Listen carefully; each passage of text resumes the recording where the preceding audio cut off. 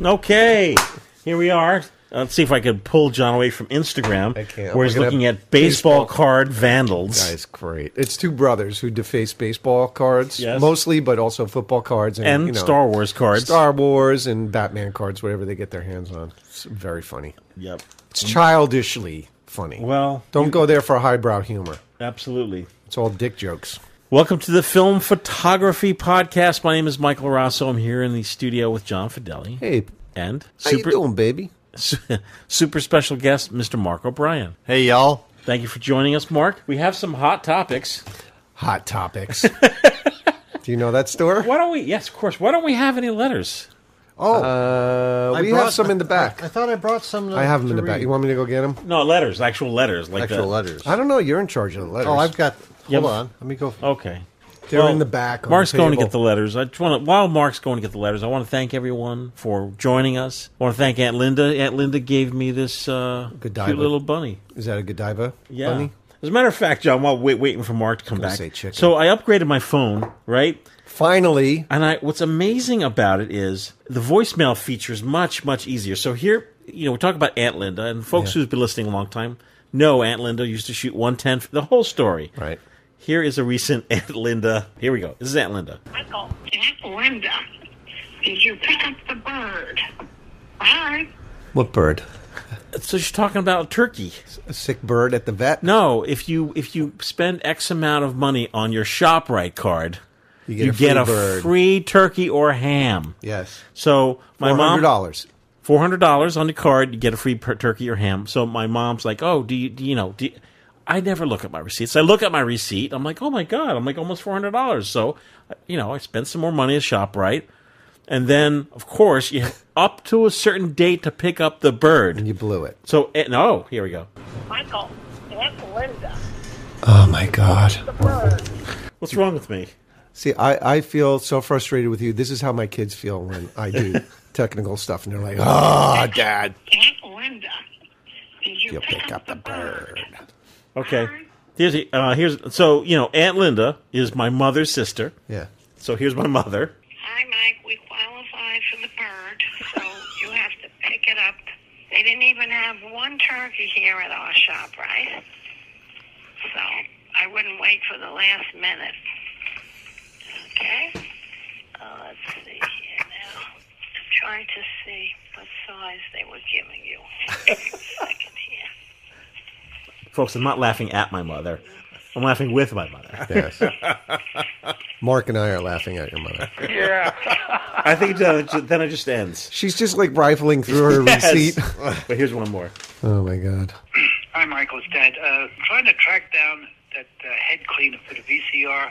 I have a dry cleaner that doesn't work. The wet cleaner, I think does work, but I haven't got enough of it. And I can't find out where I could buy something like this. But it's got to be the wet kind. So would you research it for me and just let me know? My dad uses his VCR. Oh. He's got 2-3 going at the same time. He's keeping VCR single-handedly alive. Yes, so he got one recording Blue Blood upstairs. Oh, he's got another one recording the baseball game downstairs. Oh, my. He hasn't heard of On Demand, has he? He just not interested. All right. People get stuck. Tech. People get stuck in time. It's so weird. All right, one more. All right. Mike, just wanted to tell you, we took a ride to Uncle Mike. Okay, that's another. Another death chat. It's death chat. That's what they call it, my family. Talking about the dead. Anyhow, folks, thanks. Can I tell you something? Your mother sounds sexy. Oh, stop it. She does. She kind of has that voice like Mae West going on. Okay. Next time I'll bring in a picture of my mom from 1957. I bet she was a good-looking woman. Yeah, of course she was. I bet she was. Yes. Oh, yeah, you bring that in. Okay. Welcome to the Film Photography Podcast. We have a few letters here. Let's open up with some letters. What do we got, Mark? Well, these came with the donations. Oh, we have a school camera donation program. That Mark has been, for 2 days now, helping sort through. And doing a great job. We just donated 3 huge boxes to the school in Maryland. Do you remember the name 30 of it? cameras. I don't remember the name. Okay, we're gonna find out next time. We'll have the name. We'll chat it up. Turdy cameras. Okay, we got this one gigantic box of Olympus cameras and lenses and accessories from Ron Yanoski in Longmont, Colorado. He said that the Olympus OM2S camera body and lenses and accessories belong to my brother, David Yanoski, who lived in Tempe and was a superb amateur photographer who took thousands of photographs with this gear. He was a hiker and backpacker and traveled all over the western U.S. to take pictures. His great inspiration and photographic subject were the Grand Canyon. Ooh. This equipment also captured many treasured photos of family and friends. Hope it finds an appreciative home and inspires lots more creativity. What kind of camera was it? An OM2S. Oh. With databacks, remote stuff, lenses. Oh, that's the big box you're talking about. Yeah. So that's great stuff. It's funny because, you don't think... The cameras come in, you look at them, you're like, oh, here's a camera. There's stories behind all of these cameras about the people that use them. There are, you know. And sometimes it's sad, but I guess it's good because mostly people are passing them on. They're like, this was my father's. He used it. Traveled extensively. Every camera has a story. It's good to hear them. From Mark Lang, we got enclosed are some 35mm cameras, lenses, flashes, and equipment which was used on a Canon AE1. We visited your website, listened to some podcasts, and read about the program. Hopefully this equipment can be used to spark someone else's creative game. Yes. Great. Here's one. I'm going to read one. It says 2FPP. It was a Spotmatic SP2. Purchased his camera in 72 when we were stationed in Athens, Greece. So I guess he was a serviceman or service person. It was my constant companion for the next 10 years. My oldest son put it to good use during high school years in the late 2000s. So it was passed down. Great. Take good care of it. I hope the next owner gets as much pleasure from using it as I did. We are going to start hyping up the Spotmatics. And yes. We're going to start pushing these to schools. Yes. Because they are a great basic camera for students. This was signed, but I can't read it. Yeah. Okay. Anyway. Well, that's enough. Yeah. Well, thanks, folks, who are contributing to the FPP. And a super thanks to all the folks who donate. Some folks go to the site and click donate, and they pledge X amount per month via PayPal. So any amount is helpful, right? Yeah. Oh, yeah. So $2, $3, $5. Every 6 months or so, when I see them coming in at the beginning of the month, I send a thank you email out to these folks because I'm very appreciative because you folks are kind of funding, keeping the lights on. Every little bit does help. And even when the gang's here, like tonight when we go to the Dutch house. Like, I'm gonna feed everybody. Yeah, we're up back there toiling away. Yeah, so, thank you. And, of course, if you want to send an email, podcast at filmphotographyproject.com. If you want to write a letter or type a letter, P.O. Box 264, Fair Lawn, New Jersey, 07410. Wow. Brain fart. 07410. Thanks so much. Let's get right into a topic. This is an interesting topic. I think people are really going to like. 35mm SLR camera. Yeah. Hot right now. Hot. Whether you have a Canon AE1, Pentax K1000, whatever you might have. X700. What? 3 lenses for your SLR. Ooh. What should you have in your bag? I got an answer. You go first, because you're smarter. I don't know if I'm smarter or not. Well, I guess if I were assembling a bag with only 3 lenses, I'd have a 50mm normal lens, probably as fast as possible, so an f1.4 or 1.2 or whatever, 1.2. Yes, some of those even better. Nikons have 1.2s, right? Yep, they do. The next lens would probably be a wide angle. 28mm is pretty nice because for most of these cameras, 28mm doesn't give you any distortion or very little distortion if it's well made. If you want to go a little bit wider, 24 or 20 is also a good choice. The third lens, some people might say, well, they might say, well, I'd rather than having the 50, maybe I want a 35 because the 35 is a good street focal length. Maybe you would say I want a 35, a really wide, and then maybe something that's a short zoom. Frankly, if you're carrying 3 lenses and they're all primes, it's going to get kind of weighty. So maybe you want a short zoom like a 35 to 70 or a 28 to 80, something like in that range. You can put on your camera and zoom out a bit. But I would probably, that's the kind of bag you would maybe bring on a vacation where you've got those 3 lenses to capture things that are, fairly close by. If you really think you need to have a 100 millimeter or about like an 80 to 200. 200. That's one of like the most common zooms out there, right? There's nothing wrong with those. I mean, I think that the modern lenses, the zooms are 70 to 200, something like that. That's a pretty nice range if you want to carry a big zoom. I tend to go smaller. So since we'll go around the table. So what would three lenses? What would be your 3 lenses? A 50 millimeter, a 24 millimeter, and a 105. Okay. Wow. Okay, fair enough. That's for Nikons. All primes. All primes. Wow. But you, John. It makes me feel stupid now. See, I told you were smarter. I'd probably go with like a fast 50. I agree with that. But then I saw a nice 28 to 70 millimeter zoom. Oh, that's good. Yeah, that's a good choice. I might go with that. And then I would probably get like an 80 to 200, which I probably wouldn't use a lot, but you never know. You never know whose window is going to look interesting from the street. Yep. Well, my favorite lenses are, thanks to Mark. Mark gifted me a lens. Oh. Yes. I didn't get one. Let's say I'm taking out my EOS, which I commonly do. In the wide, I have 3 lenses: 24 millimeter, which I now have. Mm-hmm. Great wide angle lens, terrific, love it. That's not considered pancake lens, is it? No. What's a pancake lens? Well, a pancake lens means it's just a slimmer, tight lens. It's not wider. No. It's just a smaller. I own the 40 millimeter pancake lens, which on the smaller EOS cameras, it almost becomes a pocket camera, almost. Yeah. But the 40 millimeter lens, just for out and about on the street, is a beautiful thing. So I'm actually going to put that in my bag: 24 millimeter, the 40 millimeter pancake, and the 300 millimeter, because I like going to the zoo. Time to wake this show up. And I don't want to get pissed on. So you need some distance. From a previous show, folks. Well, of course, folks know what we're talking about. I hope so. From Space Farms, my episode where the lion lifted his tail and we all ran because he started spraying everybody. I guess. Screaming. I just love going to the zoo, and you want to get in tight. I hear it's all happening at the zoo. Yep. I do believe. And it keeps you far enough away from the monkeys. That's right. They can flee. And plus, sometimes, in the exhibits, they'll be like, oh, here's the Bobcat exhibit, and he's all the way in the back. Yep. Right. So then you need a long lens for that. Yep.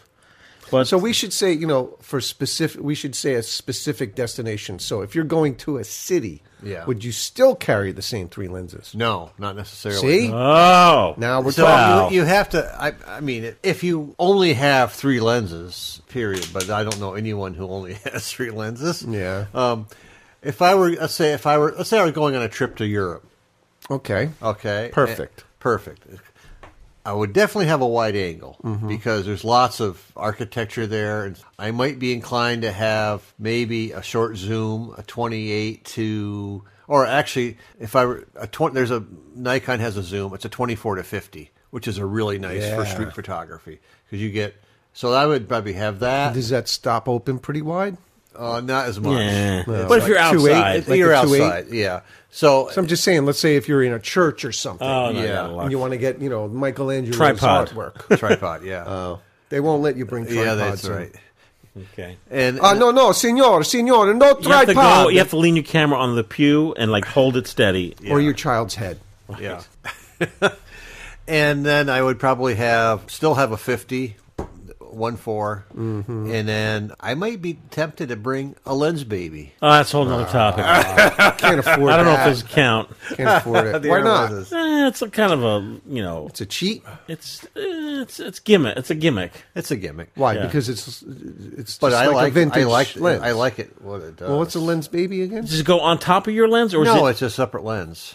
And you can get them it's a different Lomo lens. You can get them different mounts. It's not made by Lomo. No, it's made by Lens Baby out in Portland, Oregon. What is the lens mount? All right, I'm thinking it's whatever mount you have. They have Canon EOS. They have Nikon. Town. No, I'm not. So what? Wait a minute. Hold the phone. They make all kinds of lenses. Yeah, but why is this so special? This lens. What do you like about it? Because they can act sort of like a tilt shift lens, and if you have distortion. If you have like a wide around the aperture. edges. Well, you saw my Lens Dreams. Yeah. There were Lens Baby shots in there. So like soft edges, soft focus. Yeah. Like what do they call it? Like bokeh? Bokeh. Bokeh? Bokeh. Uncle June, how was Boca? Wonderful. I don't go down enough. It's not what I heard. About what? Boca? Boca? What do you call him? Boca? Boca? Boca? Uncle June, how was Boca? Wonderful. I don't go down enough. It's not what I heard. About what? Boca? Boca? What do you call him? Boca? Boca? Hey, I'm going to go down to Boca. Hey, with me, Joey, down in Boca. Yeah, I think I would definitely have a short zoom in there, a 50 millimeter, and then, I don't know, I'd have to think about what the third lens would be if I was going to Europe. Need something for landscapes. Yeah, you do. Maybe I'd go for an 85 millimeter 1.8. Well, what do you shoot when you're like in the Shenandoah Valley? When you're up in the hills? Like, All right. Too many variations. We need to move on. I'm interested.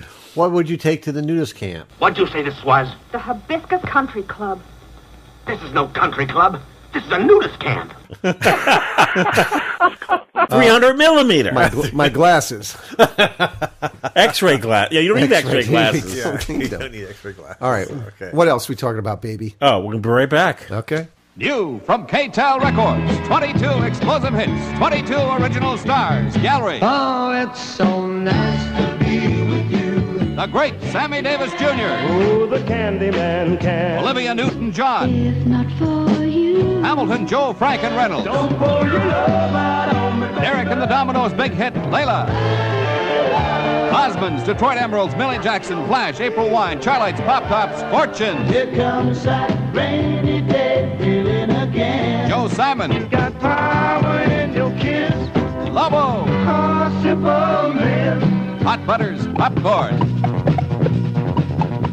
And many more. Get K-Tel's 22 explosive hits now. 22 original stars and one great stereo LP. Only $3.99. The holiday season. What you get, Howard? A time that passes much too soon. Come on, guys. You're getting your picture taken. A special time you'll want to remember. See the camera, Howie? In pictures. To help make those pictures look as good as they can, make sure Kodak paper is behind them. If you don't see these words, it isn't Kodak paper. Ask for it where you get your holiday pictures. How'd you like my present, Howard? Kodak paper, for a good look at the times of your life. Hey, we're back. So here's a topic folks might be interested in. You know, we talk about different types of cameras, right?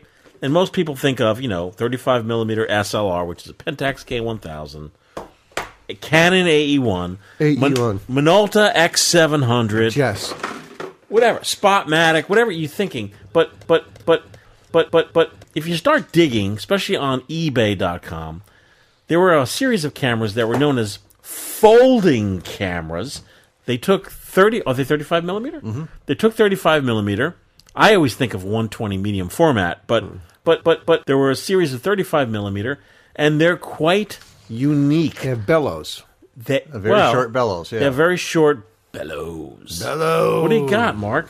Okay. In the early days of 35 millimeter cameras, the Barnack Leica, which like the Leica 2F or the 3F, things like that, was considered to be the epitome of a compact 35 millimeter camera. But you know what? I'm sorry. What was the epitome of the epitome? Yeah.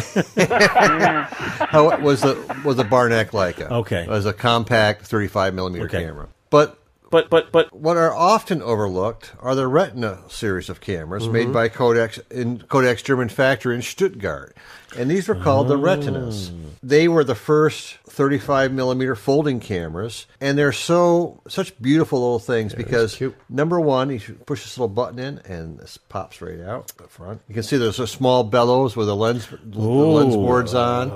What they all have in common, the Retinas, is that they are sort of like a little clamshell that opens up on the front, which conceals the shutter and the lens mechanism. I'm cocking this. Sorry. Do you have film in there? Yep, I do. Okay. XP2. Well, you're ready to go. And yeah, I am. Careful. And the thing that makes them a little bit different than, say, a Leica is that all the controls are around the lens. There's the shutter speeds and the apertures, and they use Compure shutters. They do not have a focal plane shutter in them. They're lens shutters. Can you briefly explain what does a normal 35 millimeter SLR have compared to these? Like a normal 35 millimeter SLR has a focal plane shutter. Okay. And that's usually, it could be a horizontally traveling one or a vertical traveling shutter.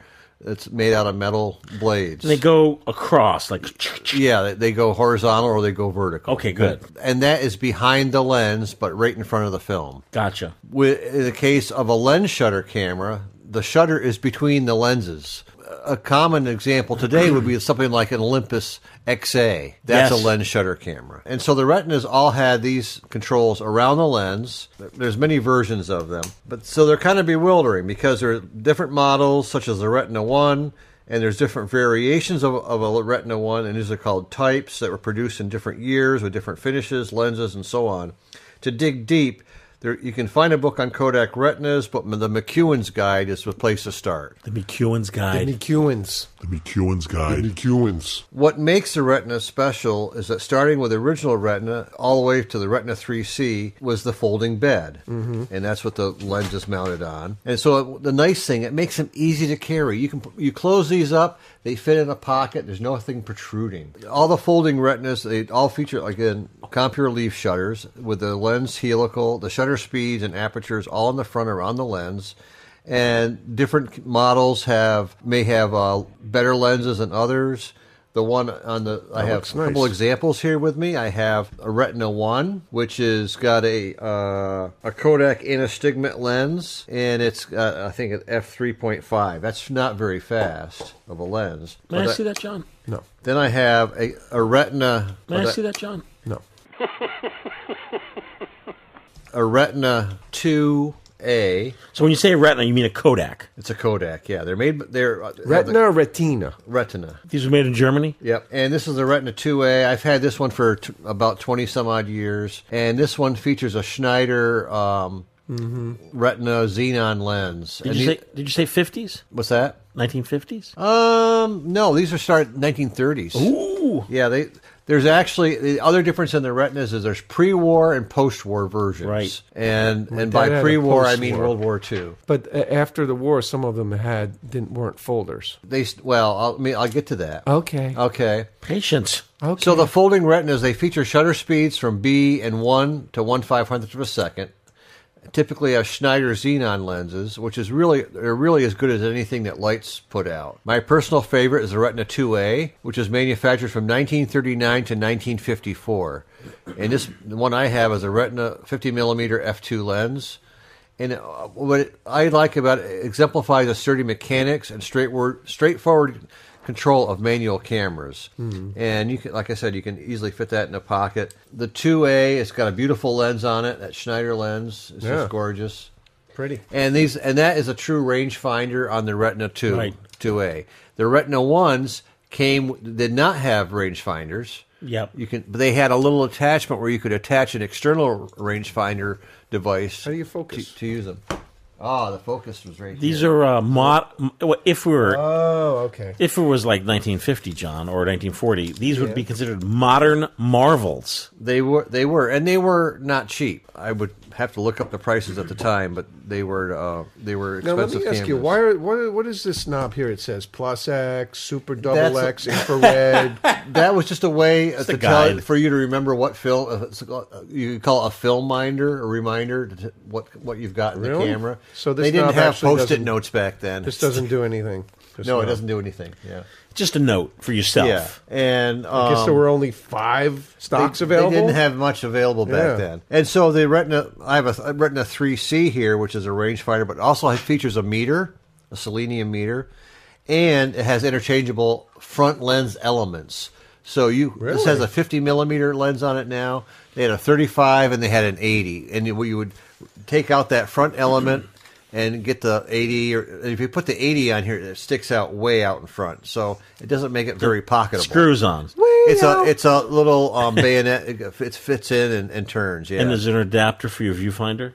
Yes, you can buy the little adapters, and it would just go on top. Right. And so you'd have the different viewfinder mode on there. I mean, this would be back in the day. I mean, this would be your family camera. You'd buy this, and that's what you would have. Exactly. You would take this on trips, and all you need. It's all you needed at the time. And these are, I mean, think about the era, right? We're talking 40s. I mean, these were available into the 50s? Into the late 50s, yeah. So just think of how, from a technological perspective, of how better these are than, I mean, most folks had just the Kodak Brownie, right? Right. Get the Brownie. And they're far superior to an Argus. Yeah, okay. And then priced accordingly, I'm sure, because they were all made in Germany. In 1959 is when they stopped producing these folding retinas. Okay. And so you would see retina names on other Kodak AG in Germany produced cameras, but they were what we call solid-bodied. They're not folders or rigid-bodied. And so so you see the Retina Reflex or Retina SLR. Those also were lens shutter SLRs. They came out with a Retinette line, which were designed to be cheaper versions of the Retinas. Retinette. Right, but they weren't folders, were they? They were folders up to a point, and then only 3 models were. The rest were rigid-bodied. Okay. I know you folks at home can't see, but these little cameras, they pop, the front pops out, and the lens pop like a little bellows pops out. Look it up on the internet. These were pretty successful cameras. They were really, people appreciated the quality of the build and the lenses. But imitation is the best form of flattery, right? So Agfa came out with the Carat series of 35mm cameras. K-A-R-A-T. Delicious. Originally designed to use the Agfa rapid cassettes, which took 35mm film, but they were designed differently than your standard 35mm cassettes. Later on, they had one model that took 35mm. The other difference is that the Agfa cameras, the Carats, they did not have a front cover over the lens. The lens collapsed into the body just like these do, but there was no clamshell over it. So cheap. It was exposed. They also had Compure rapid shutters, and the cheaper models had Agfa Solinar or Igastar lenses, but the more expensive models had Schneider Xenons.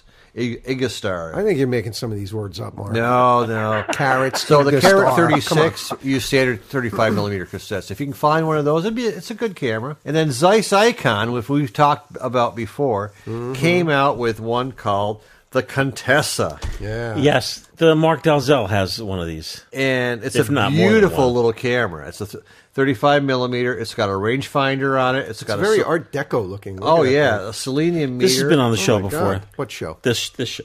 What show? This show. What show? What show? This show. What show? This show. The Contessa. The Zeiss Icon Contessa has been on the show. On this show? Yes. What show? Mark O'Brien Dalzell brought it in. What show? Mark Dalzell, yeah. So the Contessa is a really beautiful example of a 35mm folding camera. What's that little thing that flips out? Is that hold your drink? This thing here? Yeah. That's the cover over the meter. Meter. So it's got a does that open when the camera comes an uncoupled meter? Did that pop open when you opened the camera, or you had to open that manually? Push that little thing. So as long folks at home, there's this little metal cover that covers your meter if you're not using it. So as long as people kept that covered, that would protect the selenium meter. Michael, they thought of everything. And the rangefinder is very accurate. It also has a little cover over the lens, just like the Retinas, but it drops down rather than to the side. I'm not sure what they go for on eBay these days. I really haven't looked. Let me take a look. Zeiss Icon also, they made the Contessa from 1950 to 55. So these are mid-century modern cameras. And the Cantina 1 and the Cantina 2, which were produced from the 1950s, mid-50s. And they have not as good a lens and so forth as the Contessa. But the beauty of these folding 35mm cameras is their compactness. In another show, I talked about the Raleigh 35, which is compact and minute compared to these. They don't go for much. Everything is, when you have the front little door closed there, everything is hidden and well protected, so you can put it in a pocket, a camera bag or whatever, and it's not going to get banged up. They go from like $50 to $80-something. So if you're looking for a classic manual rangefinder that does not start with a letter L, you look for a Retina or a Contessa. That's good advice, and these are special cameras, and when they're folded up, they pretty much can fit in your small bag or pocket. Very good. Thank you, Mark. You're welcome. When we come back, we're going to be talking about something I'm really not that interested in, but most people are. Nikkormats. Oh, okay. Minolta's Freedom Line. Great gift anytime. It's on my list, you know. 35mm and totally automatic. Happy holidays from Minolta. This Christmas, we're readier than ever to catch all the action with this brand new Kodak Extralight camera. The built-in flip-out flash means you're always ready. Ready in a flash to get those sharp, clear pictures you might have missed. Catch all your Christmas fun with a Ready in a Flash Extralight from those built-in flash people at Kodak. Hot diggity dog! We're back! Some of us, most of us. Talk about Nikkormats. When you say Nikkormat, do you mean a Nikon camera? Yes. Were they called Nikkormats? Oh, is it 120? No, they're 35 millimeter. So before it was like F1. There's no F. Before the Nikon F. And the S? They were called Nikkormats? No, they came out after the Nikon They F. did? Yeah. F.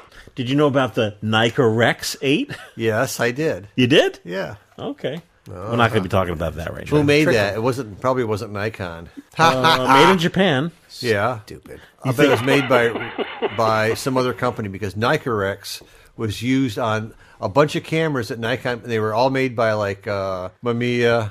No way. Really? Yeah. This is the Nikor 8. You're saying there were other Nikor. Yes, they were 35 millimeter Nikor. Amazing, right? Yeah. Yeah. Who knew? And they were either rangefinder cameras, or point and shoot type stuff, or there was one that was a 35 millimeter SLR. Okay, so I'm intrigued. What are the Nikkormats? Because I'm confused, right, John? Yeah, I am too. I always see them, and I don't know where it fits in the repertoire. Okay, Yes. so the Nikon F was considered to be the pro camera at the time, right?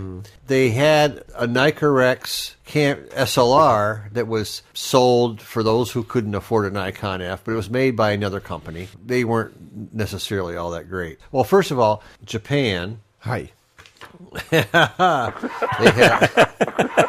what they called the Nikkormat. There was a problem. Zeiss Icon thought it sounded too much like a Zeiss Icon. What? Zeiss Icona. Like Nikkormat. It sounds like Icona. Different countries, though, right? Different countries, but they thought they was infringing upon their name in some way. Okay. So everything outside Japan was called Nikkormat. Ah. So you can't confuse that with Icom. See, there was a camera called Nikkormat that's that they put with out. the mat. And so they thought Nikkormat was too close to the Zeiss Icon name. So outside of Japan, they're called Nikkormats. In Japan, it's Nikkormat. In the early 70s, they produced the first one, model the FT. Well, what about the we'll talk about Nikkormats. Nikkormats, yeah, the Nikkormat FT. Okay. Whoa. Yeah. Didn't Canon have a problem with that? They had an FT as well. Well, that was later. No, FT was 1965. Oh, really? Yes. Well, I guess Canon didn't think it was a problem. Okay, please continue. Yeah. They had the Nikkormat FT, and there was also another Nikkormat at the same time called the Nikkormat FS, which means, I guess, fairly simple because it didn't have a light meter in it. Because it didn't have a light meter, it didn't have to have the typical Nikon little bunny ears capturing on the prong for the metering prong to activate. So you could put any Nikon lens on that Nikon FS, but it had no metering, so it didn't matter. You had to do everything manually. I'm not sure why they made that one. I actually had one. They're not that common. Nikkormat FT became very popular, and what distinguishes the Nikkormats from all subsequent models of Nikons, but what they have in common with the Olympus camera is that the shutter speeds are in a ring around the lens. And so it's atypical for any other Nikon. No other Nikons have that feature except for the Nikkormats. The other thing about those is that the prism was fixed, unlike the Nikon F. So they were pretty much what you would call a typical SLR. They're very well made, they're heavy bodied, and they have the typical plus minus in the viewfinder with the little arrow to figure out where your exposure should be. Totally all manual. They have shutter speeds from B to 1/1000th of a second. They were very, very well built cameras. It wasn't until the FT, then they came out with the FTN, which was replaced by the FT2. The FTN had quite a long run of production. The FT2 is the one I would recommend for people to acquire because it has a fixed hot shoe on top of the prism. Hot shoe. It takes a modern LR44 cell. Good. For metering. All the other ones took the PX625As. Those the big button cells. Yeah. The FT2 was the last of the Nikkormats. Well, actually, it wasn't the last ones to use the bunny ears for the non-auto indexing lenses, because the Nikon EL had the same system, but the EL was a little bit different camera, which I'll talk about in a minute. The Nikkormat FT3 was the last of the Nikkormats that had the typical shutter speeds around the lens and all that, but it was also did not require you to use the bunny ears because they had auto indexing lenses. The lens mount is the same for all these. Yes, they're still F mount lenses. Right. It's just how you activate the metering. Okay. The Nikkormat EL, which stood for electronic, and that had an electronic shutter. It did not work without batteries. It also used the bunny ears for non-auto indexing lenses, and that was then followed by the EL2, which is used regular AI lenses. So the Nikkormats were a short-lived, a decade. Yeah. But about the time they started producing the Nikkormat FT3 and the Nikkormat EL, they already had released the Nikon FE and FM, which were much smaller and they were more compact. They were easier to use. Became in their own right legendary cameras. But the Nikkormats, they're heavy. They get no love. They don't get the love they deserve. I mean, you have one, and the darn things just keep working 50 years after they were made. Were they popular over here in the States? Oh, yeah. They were very popular because if you couldn't afford a Nikon F, okay, you would get a Nikkormat. But then there's a lot of professional photographers who had a Nikon F, and then the Nikkormats as their backup cameras because they use the same lenses, everything. Okay, all the other accessories, and they're really robust. They're very well built. That's the F line in all of its iterations, like the 2 and the 3. Yeah, what year are those cameras? The like F2 the F2 came out in the 70s, late 70s. Really? Yeah. Of these Nikkormats, what is the one to have? My personal favorite is the FT2. Okay. Because there's a lot of them. I got like 5 back there now. And really? I think so, yeah. They're great cameras. I mean, the thing is, we talk about, are they good school cameras? The hard thing for someone to understand is the Nikon twist.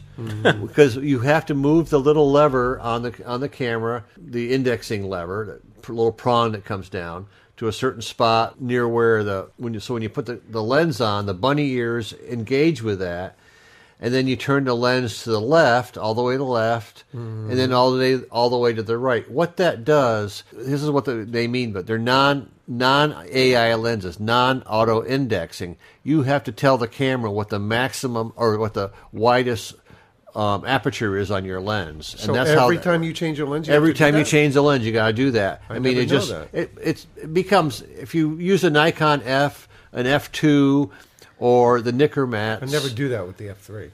F3 you don't have to because it uses non-AI lenses. Great. I mean, it uses AI lenses, not non-AI. AI. But the F3 has a little button you can push in there, which releases that little metering prong that travels along the edge. It's not that big of a deal. You have to basically catch the prong, divot for it, and you have to put the lens on. It has to fit in there, right? A little thing. Yeah. And so it's just called the Nikon twist. And it's not like what was the one in the Jetsons twist? or whatever that was? Called the Jetsons twist? I don't know what you're talking about. Or the Flintstones, something twist. No, it's Jetsons. Jetsons, okay. Tune in, Swivelers. I got a treat for you. A new song by Judy Jetson. And to keep it in the family, on the drums, her father, old Space Dust Daddy himself. And we're going to kick off with a drum solo. Go, go, boom, boom. Leslie would know. Yeah, she would. Anyway, the Nikkormats, they're a good value. They don't go for a lot of money. And the only problem that you will see as they age is that there's a resistor inside the lens mount so that when you change the shutter speeds, it changes the value of the resistance, which is your metering. The metering will go wonky after a while if that gets dirty. and you can flush that out. But the thing is, these cameras are getting on over 50 years old. Some have had harder lives than others, and they probably have those problems. I'm encouraging folks to, get a light meter app and don't worry so much about the in-camera meter, especially on a tank like this. Yeah. So this Nikkormat FT2, you can get one on eBay from anywhere, no joke, from $10 up to $100. Yeah. And there's a lot in between in the $35 range. Many of these don't have a lens on them. Right. So with a lens, anywhere between $40 and $100. Yeah. That's just not much for a well-made camera. Yeah. Well, thank you very much. As you know, and you folks at home know, I'm not that much of a Nikon guy.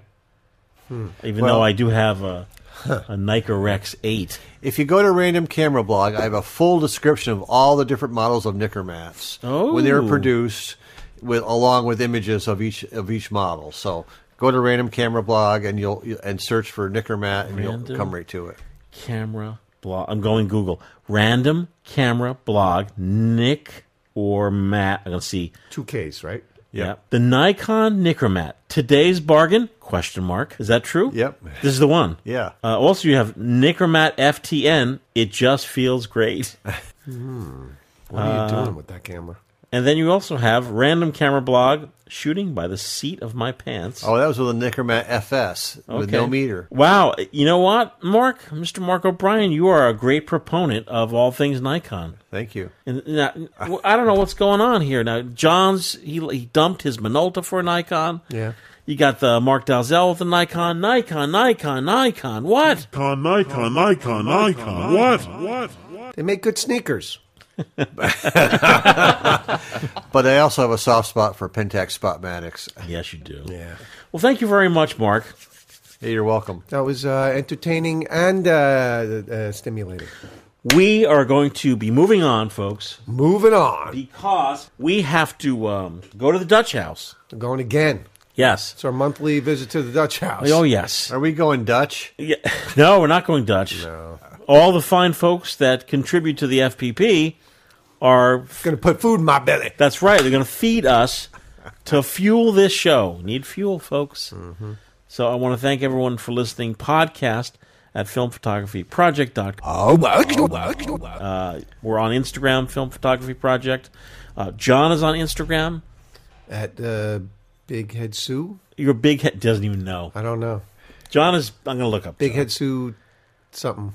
John doesn't know his own. Big Head Sue 2, T-O-O. Oh, yeah, that's right. That's right. Who's See? Big Head Sue 2-1? I don't know. Oh. Big Head Sue 2, T-O-O. That's your bird, right? That's what I just said. Okay, good. Mark, are you just the Mark O'Brien? On Instagram? Yeah. No, MFO Photos. Photos. MFO Photos. Yep. Mafo Photos. And, if you want to know what I'm up to personally, Film Shooter Mike. I knew that. Film Shooter Mike. Matter of fact, let's see. Spend a couple of hours on Instagram. Here's what I posted on Film Shooter Mike yesterday. Here we go. Error messages from that guy. Well, guess what, computer? I'm fucking crazy. Learn to expect the unexpected, bitch. I like the error messages from computers that say, well, guess what, computer? I'm fucking crazy. Learn to expect the unexpected, bitch. I like the error. Okay, thank you. I could just sit there and put that on a loop for an hour and just... That's your type of music right there. Well, I'm the big Gary Newman fan. You're like... you like electronic music that's whimsical. I do. And that is whimsical. It certainly is. But the thing is, it looks like a young kid doing That's it. a young kid. Is he making those songs up?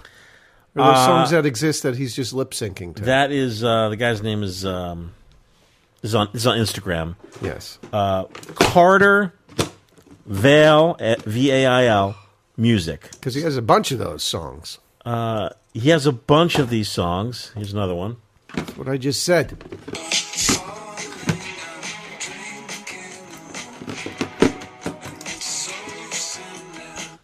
And then here's another one. Wait a minute. Is this the one with him standing by the grill? Oh, that's a great one. The one standing by the grill. He just disappears. I like my ladies like I like my coffee. Okay, we'll play that that's one. That's a little much. Anyhow, folks, you get the idea. Sure. Instagram, I love it. We're all on Instagram. Drop us a line. Say, hey, I listened to the show. And I'll say, what show? Right. Hey, where's my premium? Exactly. And next show that Mark's back on, we'll do our review of the Dutch House Burgers. Yeah. Mm-hmm. Yes. Okay. Bye-bye.